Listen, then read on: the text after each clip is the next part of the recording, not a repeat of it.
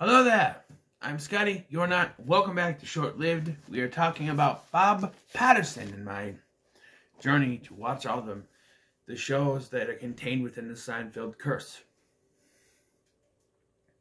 So Bob Patterson came out in 2001, starred Jason Alexander as a motivational speaker named Bob Patterson. It only lasted 5 episodes before it was canned. There was 10 episodes that were filmed, but they didn't air, and it's really weird because I watched all 5 episodes, and then in this playlist there's a clip of an act from the actress that was in this episode. It was a clip of her and Jason Alexander in a scene from the show, but it wasn't from any of the 5 episodes that I watched. So it's interesting to know. I want to know where that came from. As the other 5 episodes didn't air, as far as I know, unless they aired them in CTV. I don't know. But yes, it's a traditional sitcom format, and Bob Patterson is his motivational speaker, number 3 in the world. He's got this partner named Landell, played wonderfully by Robert Klein, and he has his secretary who's in a wheelchair, played by Chandra Wilson. Chandra Grimes. Chandra Grimes? Whatever her name is. She's from, I don't know. Chandra Grimes. Whatever. The Grey's Anatomy lady. And she's funny. But I did notice, like, in the first episode, there were a few more characters. And then, like, there was another female co-worker, and then there was an assistant intern guy. And after that, they got rid of them and replaced them with, all of a sudden, Bob has a son who has come. His explanation of why he was gone the first episode was that he was in Brooklyn visiting his mother.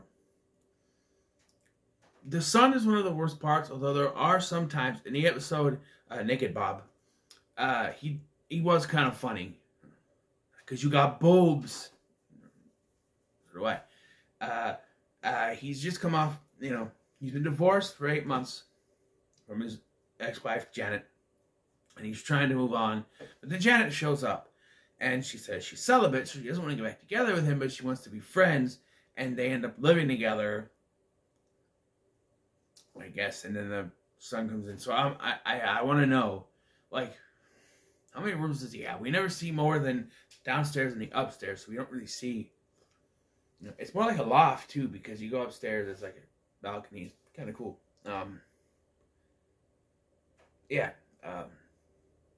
There's like a couple episodes where John Tesh shows up, playing himself, and even his wife, Connie Selica, from The Greatest American Hero, shows up in an episode. There's an episode where he tries to wrangle Bo Derek to be his co-star in one of the videos, and they have sort of a romantic relationship, which I thought she was married at the time. I don't know. But that goes south, and Connie Selica ends up being the one to co-star with him in the video, and we don't see her or John Tesh again after that episode. Which is good because I didn't really care for the John Tesh stuff. Like the way that they got him to quit was funny as hell. Like he keeps telling Bob, "Okay, what you gonna do? You just keep nodding." Okay, he nods. He's like, "Bob, what are you doing?" And I'll say something. He goes to say something, pulls him to the side, and then they do it over again. And eventually, John Tesh has enough because, you know what? I'm not dealing with it anymore. I quit. But it gets found out, And like I said, he had this other assistant in the pilot. That's replaced by Vic, who's a little bit funnier, but he reminds me of Joe Rogan's character from News Radio. So that's a little bit close, and they were on about the same time. So, I don't know. It's a little close to that. The episodes are fine. Like, the pilot's just the pilot. He's trying to deal with the fact his ex-wife back. And the next one is the Connie Selica one with Bo Derek. And then you have ones where there's Naked Bob, where he's trying to, he's gonna pose nude for this calendar, this book or something. And he's afraid because the woman in charge is French. And every time he hears French, he gets a boner. And so he's afraid, but like,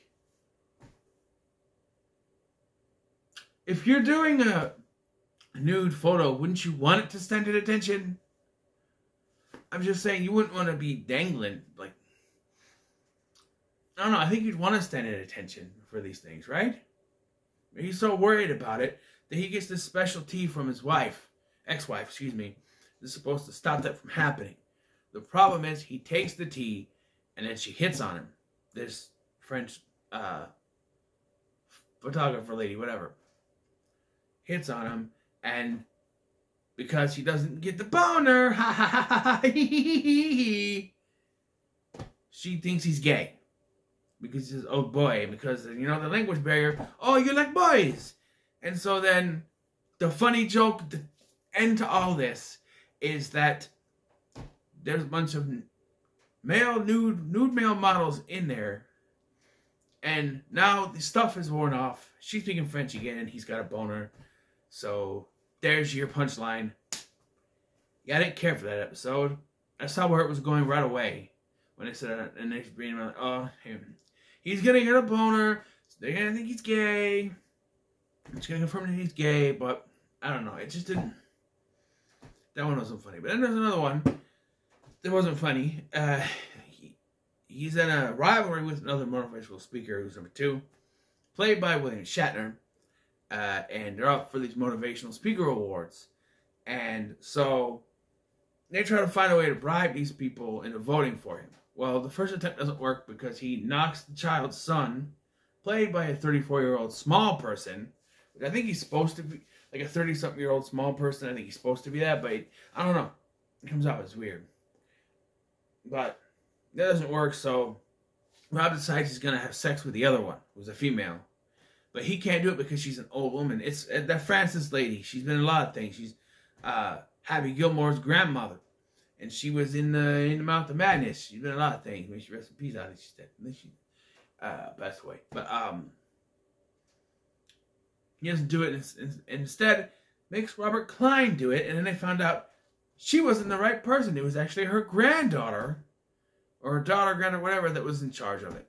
And because there's a whole scene where the small guy reads off the name, and he thinks it's the wrong name because he got it in a bag. The woman is supposed to vote for him. So he freaks out, and he's like, no. He's reading off the wrong name. He's like, no. You know, I don't remember the name. William Shatner, I'll just say that.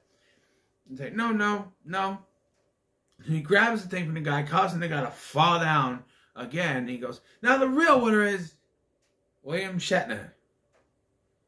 So he still won, which, you know, he still lost, I mean. Because, not the right person, so, you know.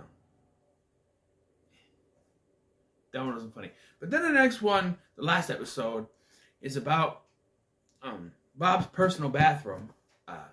And at first I was a little annoyed by it, but the way they came around on it to show you how this happened, because they keep mentioning how they met, how they became partners, and they really get to show their acting chops, anger, the sentimental, all that stuff. And because Bob has been letting the people use his personal bathroom while they renovated the staff bathroom for wheelchair accessible. And now they can go back to doing that. He doesn't like the fact that Landell is using his bathroom. Also, there's other one he doesn't freak out about. But finally, he has enough, and he tells him you can't use the bathroom. This causes them to fall out and have an argument. Then we get a flashback. It's just one of those things like, oh, we're doing this, where one person shows their point of view, which is heavily, you know, favorable towards them, and the other person tells their point of view, which is heavily favorable towards them. Which they're both amalgamations of what really happened, but yeah. In Landell's version, he's successful, and he's the one that brings Bob up because Bob had no confidence. But in Bob's version, Bob is the successful one with a full head of hair, I might add, and Landell is the one that's drunk and out on his own. And the one thing I gotta criticize is that we don't actually get to see how they actually met. They never go back and say, well, no, I was there and it went down this way. And he gave the truth. Because sometimes in those kind of stories, there's one person that's like in the middle of everything that doesn't have a, they do that and tells the truth. You see it before, that Victorious did something like that. Well, Victorious never showed the real way, but I'm just saying. Other episodes of TV shows that do it better. We like to see what really happened, but we do get a scene where Bob shows, after, he says, I'm done, I'm out of here. Bob shows up at this bar, and Landell is there, and they talk, and they kind of reminisce, and you see how they came to, deal with it and get the catchphrase, to the top, which Vic earlier messed up with t-shirts that said tuna top, and I do think when Landell says, it sounds too much like tuna top. And I'm like, no, that doesn't work, because earlier Bob was surprised when the shirt said tuna top and didn't know what that meant. So, no, you cannot put a joke in at the end because you thought it was funny at the beginning, but it doesn't connect. You can't do that. All in all, this show was better than I thought it was going to be. Is it the worst of the four that I have to do? I don't know. Much like Michael Richards' show, I'd give it a C. Make it a C-, because it's not as good as Michael Richards' show. But I don't know. It was alright, Jason Alexander is doing a good job. Unlike Michael Richards, he didn't have any problem putting some of George in there. And you can see it in some episodes, but it's kind of an amalgamation of George and other things. And I thought that it worked out pretty well for his performance. You can see George in there, but he's not as George as he could be if he was going full George.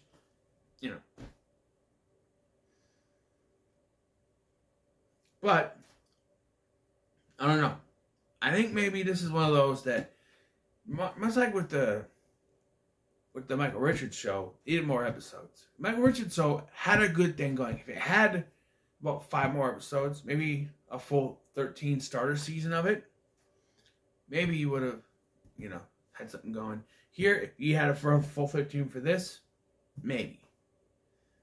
I'm not going to be able to say that about the next one, because that one actually got 2 seasons worth. 15 episodes in total, 10 season 1, 5 in season 2, and that's Watching Ellie, which will be the next one I go over. And oh boy, I don't know about that. I've heard some things. I've heard things. But right now, what are your thoughts on Bob Patterson? Comments below. Make sure to like, share, and subscribe. Thanks for watching. I've been Scotty, and I'll see you in the next one.